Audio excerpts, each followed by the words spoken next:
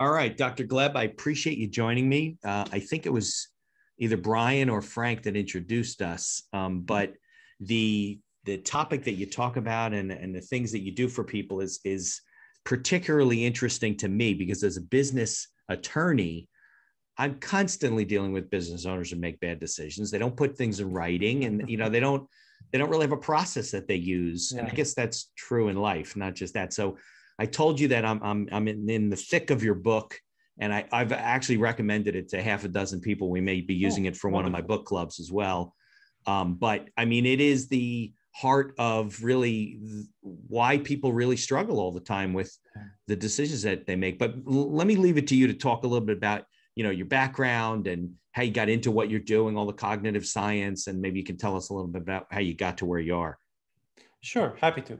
So I've always been interested in decision making. How do we make decisions? Why do we make decisions the way we do? Ever since I was a kid, my parents always told me to go with my gut, trust my heart, follow my Yeah, intuitions. but they That's all kind of say, right? Yeah, exactly. Yeah, It's like right, what people say. That's right. kind of typical advice. But you know what? I mean, I saw my parents making some bad decisions by themselves when they go with their gut. So, for example, my dad, he was kind of a cheapskate, and my mom liked to buy nice clothing. Yeah, So, and other stuff. So she'd right, go out, she'd buy a nice, sweater, $100 sweater, and she'd come back, and then my dad would be, so sweaters should only cost $20, no more than right. $20. And then they go into it, and she would bring up past things, he would bring up past things, and they would have conflicts. And they had conflicts like this all the time Right, because they both went with their gut. They went with their intuitions. They trusted what their heart or their gut, whatever, was telling them to do. And then right. they made bad choices, financially bad choices and relationship-wise bad choices. Sure.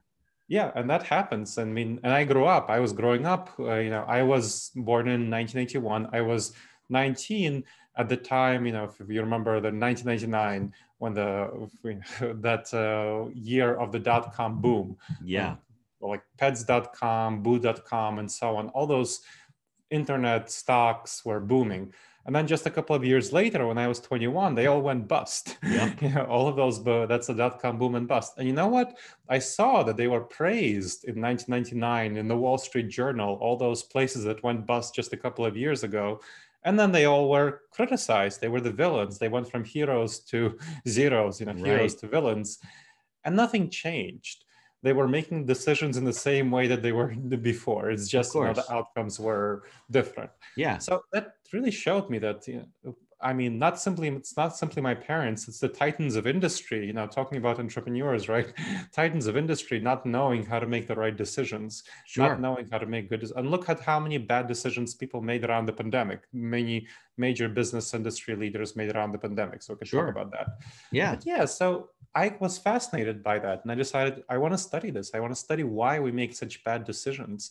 And that's how I got into looking at behavioral science, cognitive neuroscience, all of those stuff. So I got a PhD in that topic. Hmm. So I'm a doctor. So I've spent over 15 years in academia researching these topics. How do we make decisions, especially in business context, but outside of them as well, in Okay. relationships and so on. And how do we make decisions badly? And then how do we improve our decision making to actually make good decisions? Sure. What can we do to have evidence-based business? The evidence-based medicine movement has really been taking off since the early aughts, since the 2000, where people were learning that if you use checklists and if you use various decision-making techniques, you'll make much better health outcomes for Right. your patients. Sure. Now we're only at the start of evidence-based business, evidence-based entrepreneurship.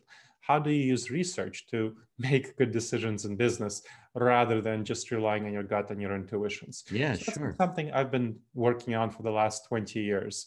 And that's been something I've been teaching folks and consulting and coaching on and writing about with my book, Never Go With Your Gut, How Pioneering Leaders Make the Best Decisions and Avoid Business Disasters. That's where I'm from. Yeah. Well, I think, going with your gut, there's really nothing behind that. Like we don't have, there's no really no such thing.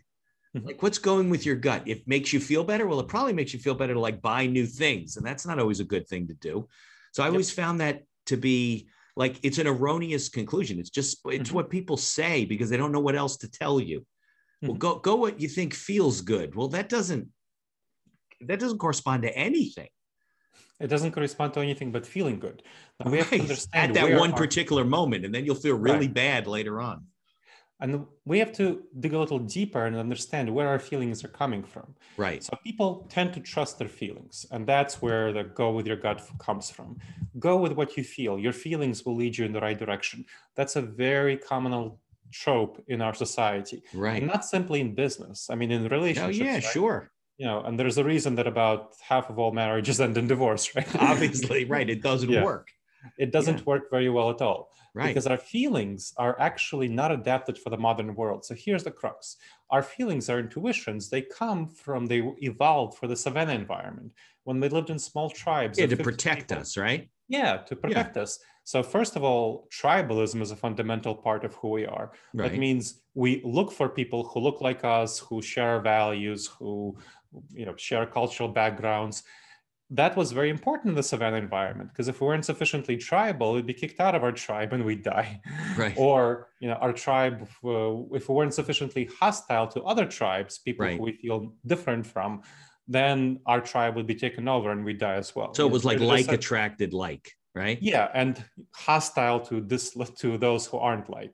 Right. And so that tribalism was very beneficial to survival in that environment. Of course. In the modern environment, we have to engage to succeed in our business and in our personal life. We have to successfully engage with people who are very different from us. We're in all kinds of people. World, yeah, very different from us. And we don't, there's a lot of reasons why we make bad business decisions around people, around who we collaborate with. Right. It comes from tribalism. So that's kind of one big area. Another big area comes with snap judgments. Now, in the savanna environment, we had what was called, and we still have what's called the fight or flight response. Of course. It was very important to jump at 100 shadows in order to get away from that one saber-toothed tiger, right? Yeah. That was what we had to do. Otherwise, we wouldn't survive. We're the descendants of those who jumped at that 100 shadows. Right. The ones who didn't survive. Now, in the modern environment, there are many, many, many less saber-toothed tigers. Let's be honest about that. Right. But business owners, business leaders, entrepreneurs, all sorts of folks in all sorts of decision-making situations act as if they're tigers. They make snap judgments, quick judgments, and they feel that their judgments are the right ones. And because they feel their feelings are telling them to make that snap judgment, they trust their feelings, and therefore they jump to conclusions that they shouldn't, which I'm sure you as a business attorney know, but that's something that happens very typically, is jumping to conclusions without considering data, especially considering data that goes against your intuitions, that goes against your beliefs. That is very hard data to consider, but it's the most important data to consider to make good decisions. Yeah, I think you made a point in the book about Blink, right? And I like Malcolm Gladwell. I read all of his stuff. He's a well-written guy. He's a smart guy. But I think it's interesting because I think Blink is an erroneous conclusion, not because the book is wrong, but because he's analyzing the difference between people making decisions in a snap and people taking time to make decisions. But if they don't have a process to make those decisions carefully, they're still going to get the same result pretty much. So his conclusion was just kind of erroneous. It wasn't that. It really is. It really is. The Blink conclusion is erroneous, and he's using the wrong kind of data to make the conclusion. So he's, for example, looking at, let's say, how does a baseball catcher, right? Sports, business leaders often like sports metaphors, right? Catch the ball, swing, make the hit or whatever, the pass. He's big on basketball, I think, too. Yeah. Basketball, right, exactly. In basketball, you have to make decisions in the blink of an eye. Yeah. And you have to use your gut intuitions and instincts because you don't have time to think it through. Right. And what works in basketball is having muscle memory of going through the same motions numerous times. When you look at a basketball decision, there are very few actual decisions you can make. And, you can go at somebody who's standing in front of you. You can go to the left of this guy, to the right of this guy, or try to skip under his feet, right? So you do the same motions all the time, and therefore you learn, you have muscle memory. That is not how business works. Not even Not at close. all. No. In business, you have numerous ways of achieving your goals, and all situations are different that you're faced with. You can't trust, you don't have muscle memory for making decisions. And so the sports metaphors that business leaders really like to apply to business just simply don't work. And Malcolm Gladwell's sports metaphors just don't work in business settings. They don't carry over. Yeah, they don't carry over. And this is something that folks don't understand, that they use the wrong metaphors. It's like when politicians tell you, think of the family's budget, think of the country's budget as your family's budget. That's not how the country budget works. No, it's not even close. It's not even close. That is Right. a false metaphor. And it's a political move to try to convince you of something rather than conveying the truthfulness of the situation. Right. So you need to understand that the decisions we make in business, you don't need to make them in the snap, in a blink of an eye. You shouldn't. You shouldn't. Right? And it's not like a basketball game. It's something where you can take the time to think it through, and you need to have a good process for thinking it through, which the book talks about a number of processes to make decisions. So you want to make sure that you're using good processes to make decisions. You're not making them in the blink of an eye, and you're using good data, and you're not just following your heart and trusting your gut. Yeah. Well, I think that's why, and I look, I'm not a neuroscientist like you, but I study this as a business lawyer. That's why I see people who are successful in business, let's say in a particular industry. It's because they know that industry so well that it is almost like the way they're operating their business is almost like muscle memory. And then they go into some other business. They don't have processes, how they make, and they fail because it doesn't carry over. The ones I know that are constantly successful, that's exactly what they have. They have ways that they make decisions, ways that they evaluate things so they can limit their mistakes. And over time, they've become educated as to how they should make decisions in various scenarios. But most people just, like the accidental entrepreneur, they learn by accident. And it's not a good way to, that's like I told you, I'm carrying your torch because I probably recommended the book to half a dozen people. And, it's like, it's like the thing that I was missing. Like I talk all the time about putting things in writing, right? If you're a business owner, you don't make agreements with people by shaking their hand, because you and I both know, especially being in the cognitive neuroscience area that you are, people's memories are very, very, very imperfect, right? We have a box in our head, we stuff everything in, and then we try to pull things out. It's all stuck to each other. It's nothing that's organized about your memory. Yep. Well, so if you don't use a process where you run your business and you have it in writing, you're just going to have problems all the time. Yep. And I guess it's the same with decision-making, right? We're just really bad at it. We are really bad at it, and we don't understand how bad we are. Right. Because nobody teaches us anything. Right. Right. We feel good about our decisions. Yeah. We feel confident in our decisions. One of the biggest cognitive biases. So cognitive biases are the specific dangerous judgment errors that come from how our brain is wired. So when you've hear the term cognitive biases, that's what they're about. So these cognitive biases, one of the biggest problems for entrepreneurs is called the overconfidence bias, where we tend to be very confident about our decisions. Right. And entrepreneurs tend to be much more confident in their decisions than most people. Right. And this confidence is, if you, like you said yourself, if you have been in a similar business that goes in the same way for a long time, then okay, here are the processes, you kind of learn it, you get muscle memory. Right. But there are two big problems with that. Well, several problems. One is the problem you named when you go into a separate business. Right. You now think you're good at it just because you were good at the other one. Exactly. That's a big problem. That does not work. No. The second problem comes when there's a disruption. You use it. So, for example, the pandemic is one disruption. 2008, 2009 fiscal crisis is another disruption. Yeah. Rise of the smartphones for a number of industries was a major disruption. For grocery stores, when Amazon and so on went into grocery store delivery, the delivery business, that's a major disruption. Right. When you're in a disruption situation and you try to use the same processes that you did before, it just doesn't work. Your gut intuition, it does not work. Right. So that's a second example where it doesn't work. The third big example is when you're growing bigger. It's notoriously very well known that entrepreneurs tend to fail when they're going to a certain higher stage of business. Right. So for example, when you're going from the 10 people stage to the 50 people stage. Right. Why is that? Well, because you know how to manage 10 people directly. Right. It's a different skill set, right? And it's a different skill set to manage a team of people who manage a team of people. Right. That's a very different skill set. So that is, that's a level where that's why a lot of entrepreneurs get thrown out of their companies when the company's big now and they have to bring in a real CEO. Yep. Because it's a totally different skill set. You're absolutely right. So kind of that level between the kind of that 10 where you can directly control people and where you have to control others who control people or direct reports. Then the next level is when it goes over 100. That's a big gap, because then you have to create a culture for the company. It's not, you're no longer managing a team of people who manage all the people. You're managing a team of people who manages a team of people who manage a team of people. Who you may not have much direct contact with. Exactly. Yeah. So then that's where you need to create a culture for a company. You need to create the company culture. Entrepreneurs don't realize that they need to do that. They can't personally carry everything forward. Right. So this is a big challenge. So these are the three big areas where people tend to fail when they have been doing well in their enterprise for a while. Going into a different area when there's a disruption, or when they're growing bigger to the next significant level.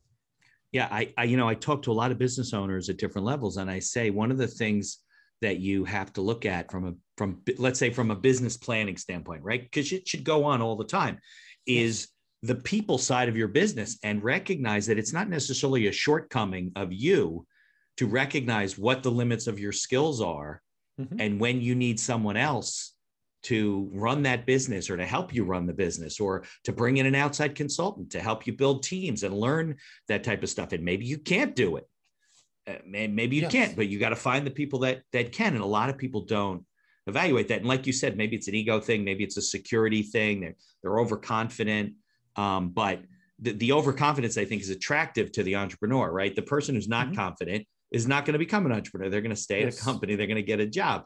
But there's obviously a happy medium in there where the business owner himself has to recognize that, hey, I got to be careful here. If I'm overconfident, I got to have some processes in place that deals with overconfidence. You're absolutely right. So overconfidence is a big issue. Then the other issue for entrepreneurs, which is related, it's called the optimism bias. Being too optimistic about the future. Right. And this is something I'm prone to. So I'm an entrepreneur. I have a 6-people company called Disaster Avoidance Experts. It's a consulting, coaching, and training company. And so I understand that myself.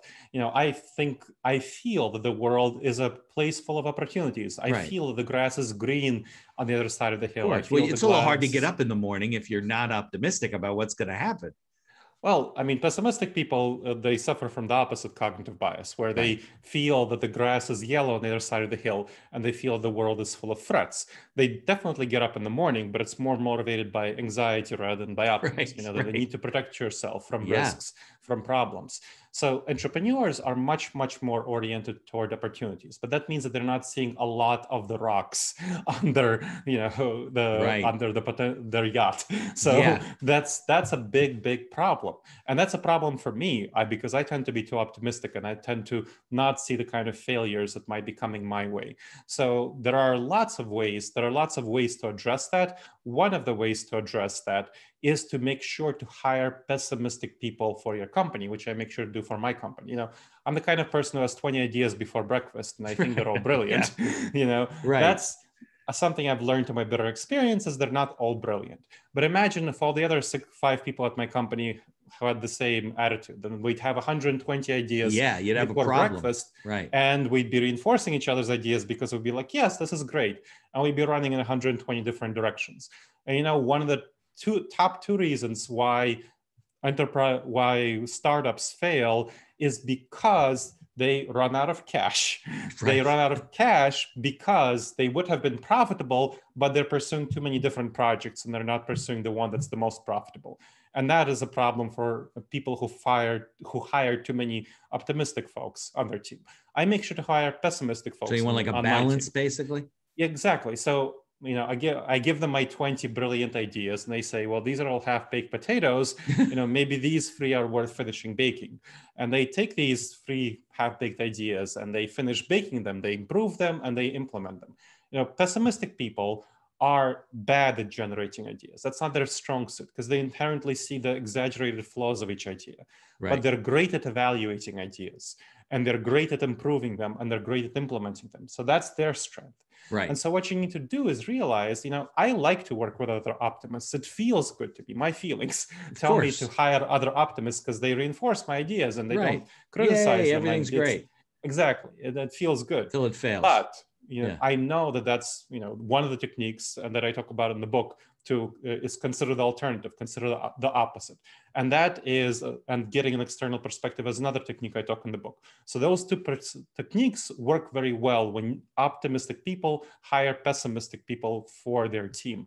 And they need to give these pessimistic people specific support for being a devil's advocate.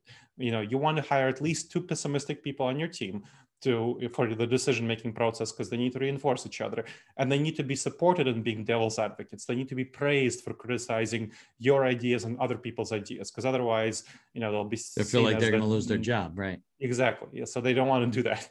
You want to make sure to support them, praise them, promote them for criticizing ideas. And that's going to get you much further than just having optimistic people, So that's something that is it one of the computer companies? Maybe it's Google that's known for doing that. Somebody comes up and develops something new. I think you're thinking of Microsoft. Microsoft does that? Okay. Yeah, Bill Gates has, when he used to run Microsoft, he had kind of a week-long retreat where he looked at all the things that might be threats to Microsoft. It's kind of the paranoia. Yeah. So that's. But no, there's also a company. Maybe it was Microsoft, where if somebody, let's say a team developed something, a new piece of software, a new piece of hardware, they would reward the other teams for breaking it, for figuring out how it doesn't work, why it doesn't work. Maybe the programming's wrong. Maybe it's people don't use it that way. Whatever it was, I forget which company it was. It might not be Microsoft, but I know that Microsoft definitely has that paranoid vigilance of scanning the environment and looking for the kinds of threats. I mean, this is one of the reasons that Bill Gates successfully predicted the upcoming pandemic, and why, so he did definitely a good job with that. Yeah, he saw it coming. Yep. But I think it still gets down to, right, you have to have a process as to how you evaluate things, and you need to stick to those basic principles, regardless of how confident you are about the idea, or maybe how worried you are about the idea, or whatever. Because if you don't stick to those principles, you're just going to go off track every single time. You're absolutely right. Having a process is incredibly important. So having your systems written down, having a process, and you want to make sure that you show the process to other people, get their feedback to improve the process. So have a way of improving the process over time, because, don't assume that it's perfect. But you want to make sure to go through the process, because otherwise, so one of the other cognitive biases that people might have heard of, this is the most famous one, it's called the confirmation bias, where we look for information that confirms our beliefs and we ignore information that doesn't. And so that causes us to simply sweep aside any information that says that maybe our beliefs about the right people to hire or what the market will appreciate will not work. And then ignore information, look for information that supports our beliefs, cherry picking data, right?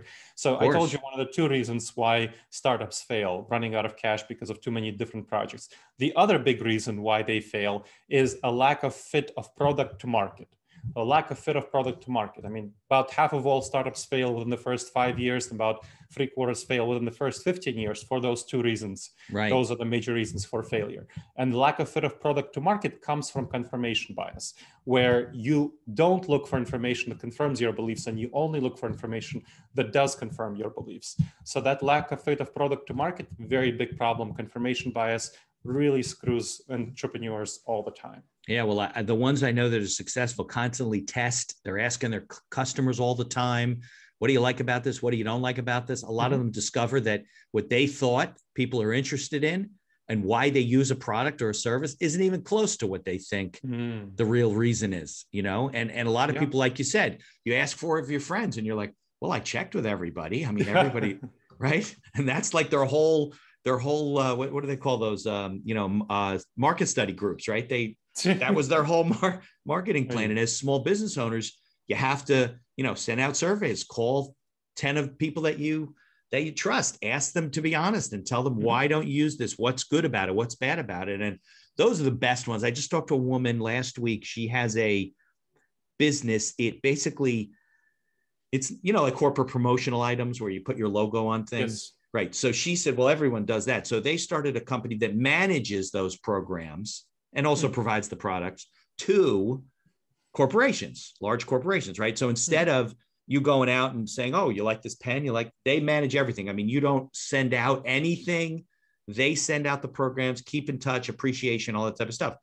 When she got started, she started by interviewing people, 10, 20, 30, 50, 100 people.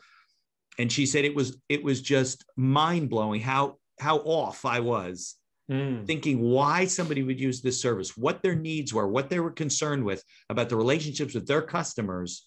And I learned so much that we became experts as doing this, but we still do it every quarter. We're talking to people. We're always looking for, she's the pessimist. She's the one who's saying, I got to find out what am I missing?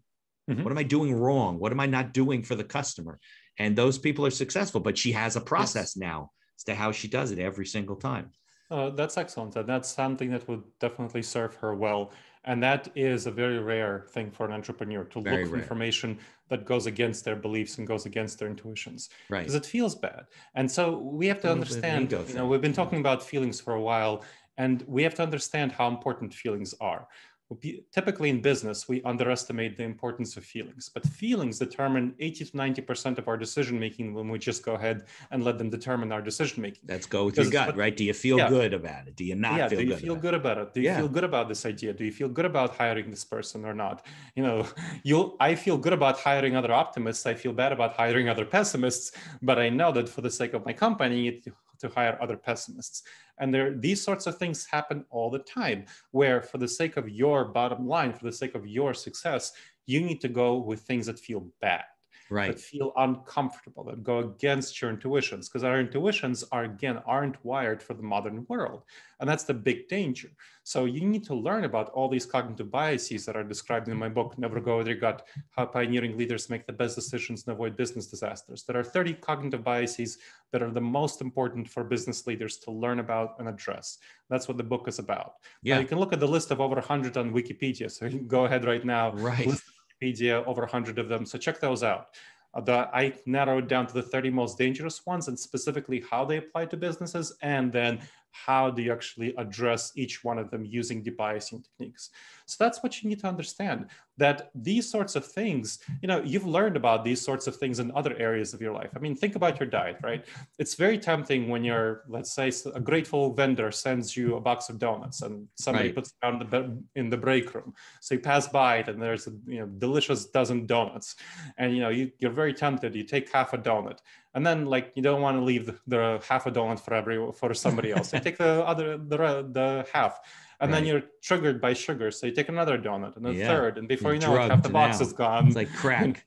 Exactly. Of course, not that it happened to me, right? So why does this happen? Why does it happen that we're so triggered by sugar? Well, because in the savanna environment, we needed to eat as much sugar as possible to survive. So we are the descendants of those who were strongly triggered by sugar, whether it was apples, bananas, honey. And if we didn't, the ones who weren't strongly triggered by sugar, they didn't survive and thrive and reproduce. So we are very much triggered by sugar in the modern world. That's a problem in the modern world where there's an overabundance of sugar, but we're still very triggered by sugar. So hopefully you have developed some techniques for overcoming that, maybe passing by those dozen donuts and going for the bowl of fruit another grateful vendor sent over. And whatever other techniques you have for addressing the diet. I mean, many people still struggle with it. There's a reason there's an obesity epidemic in this country, right? So this is a problem. But you have hopefully developed those habits, diet habits, exercise habits for your physical health. The same needs to be done for your mental health in your decision making. You want to make sure that you are mentally healthy, and that mental health has to do with understanding your emotions and being able to manage them. And understanding your emotions and being able to manage them when you make decisions is about learning about these cognitive biases and about how do you take the steps to address each of these cognitive biases. Because otherwise you're going to make very bad decisions eventually, and you are going to really miss out on a lot of opportunities. Yeah, well, I think it's what you just said, right? It's about understanding, and it's about consciousness. Like 80% of what we do is just learning that it exists.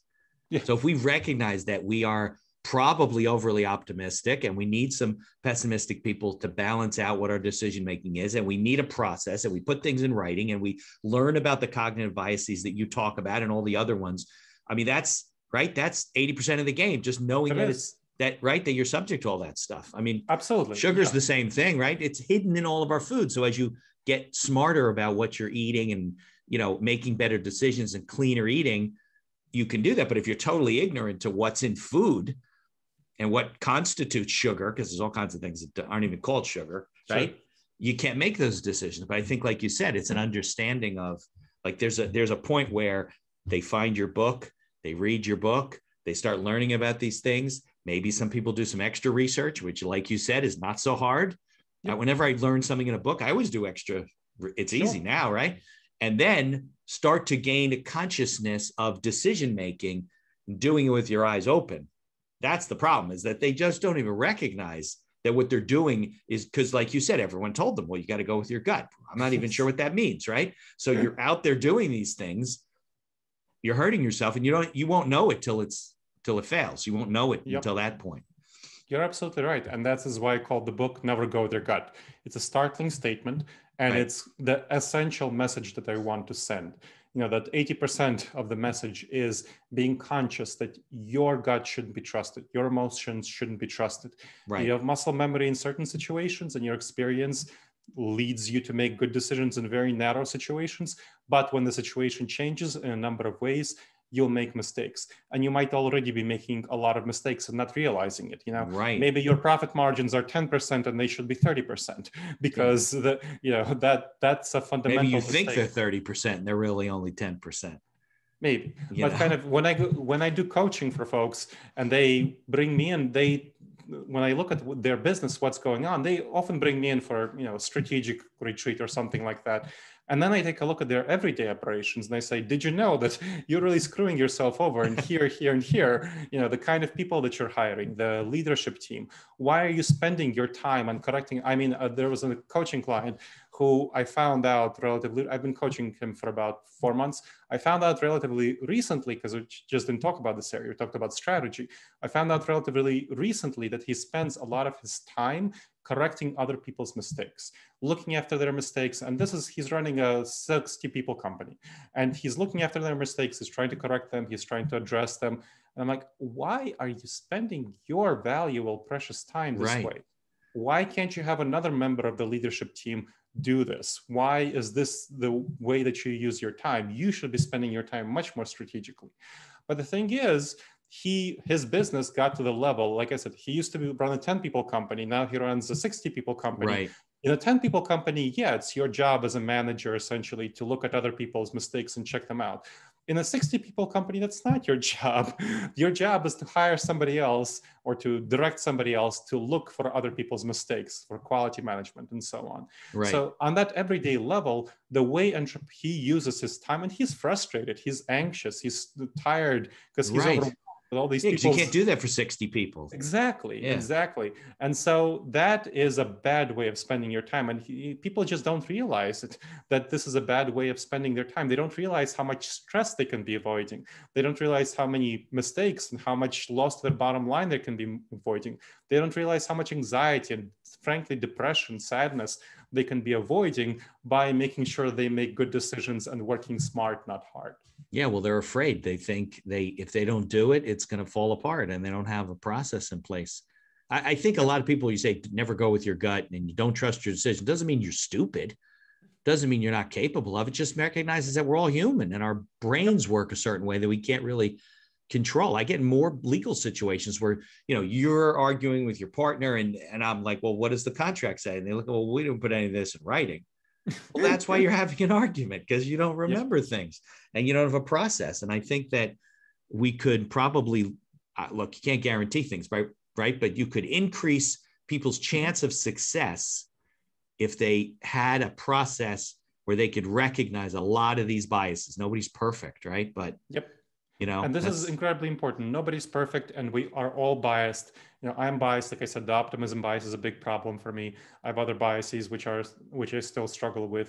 So nobody's perfect, and you need to learn about these things. Just like nobody's perfect in their diet, you have to learn how to eat well in the modern world. It's not something, you look at babies. Babies like to eat sugar. They like to eat candies. Nobody is born liking salad. That's just not something we're born with. You're not born liking salad. You have to acquire taste for it. You have to develop a taste for it. So if you take care of your physical fitness, and then you don't just do what feels natural to you for your physical fitness, for your exercise, whatever, you need to do the same thing for your mental fitness, because we're not nobody is the perfect rational robot who makes the right decisions about business all the time. That's just not the way we work. That's not what we're evolved for. So you need to understand, like you said, that we need to develop processes and systems. Recognizing cognitive biases is fundamental to this. And the cognitive biases explain why we need these processes, because we're not perfect, we're not robots. So you need to develop processes that are specifically customized to addressing these cognitive biases, and writing things down is one part of such a process, making sure that you don't simply trust your memory, because your memory is fallible, very much vulnerable to the confirmation bias and other problems. Right. Yeah. I mean, the smartest, not the smartest, the ones that I know that have the best memories, their memories get confused. Absolutely. It's just the way it all works. But I appreciate it. So I assume that if somebody wants to read the book, they can get it on Amazon, right? Everything's on Amazon these days.